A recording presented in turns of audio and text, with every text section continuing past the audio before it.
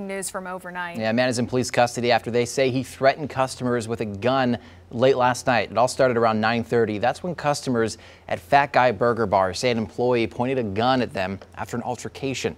Just after police got there, officers say that suspect broke through the ceiling to hide out in the unused space above the building.